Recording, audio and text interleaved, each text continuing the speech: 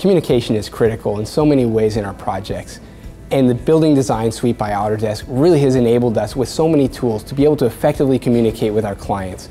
And rendering in Autodesk 360 is just another one of those ways that we're able to bring our designs to our clients on a level that they're going to understand.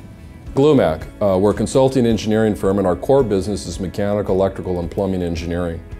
But about 20 years ago, we decided to focus on sustainable design. Our real key focus and our core value is green buildings that work, buildings that are actually achieving the performance we set out to achieve. Glumac has been working with the architecture firm AC Martin for some time on the Wilshire Grand project in downtown Los Angeles. Not only is it the largest concrete pour in history, but it's also the tallest building west of Chicago. It's really a world-class project. The Wilshire Grand is owned by Korean Airlines, and specifically Chairman Cho.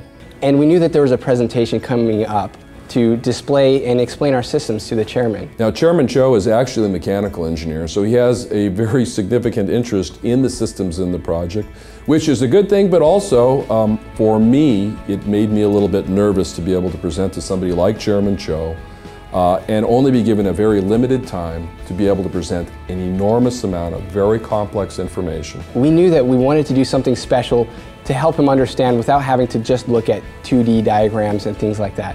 So we decided that one of the best ways to do that was to create renderings, visualizations inside our model showing how the systems work. When I saw David come into the office, he said, well, I've got to produce all these renderings to be able to show him what the boiler plant is going to look like, what the chiller plant will look like, how the piping distribution is going to be provided throughout the building.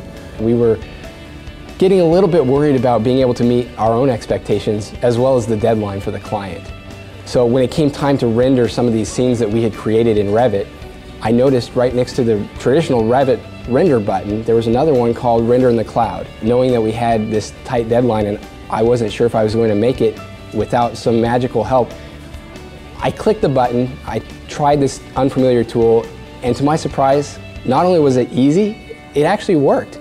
I asked him, I said, how quick was that? How fast were you able to make that? And he started thumbing through a bunch of images and said this one was 17 minutes, this one was 9 minutes, 2 minutes, 12 minutes. The results were impressive. We were able to create 16 megapixel images where I probably would have normally chosen 8 or 5, knowing how long it took.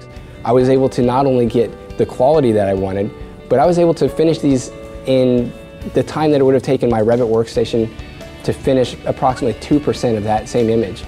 He had a batch of results that he started producing within an hour that were of some of the best quality that I've ever seen from an MEP rendering. Rendering in Autodesk 360 is perfectly integrated into the Building Design Suite. When selecting Render in the Cloud in the Revit interface, it takes you to Rendering in Autodesk 360, and it shows you a list of all of your 3D views in your Revit file. And so not only can you just render one and wait for it, you can actually select as many as you'd like to be rendered simultaneously in their cloud processing. What we are able to do with daylighting and illuminance studies in Autodesk 360, it allows us to show the uniformity of the daylight coming through the space.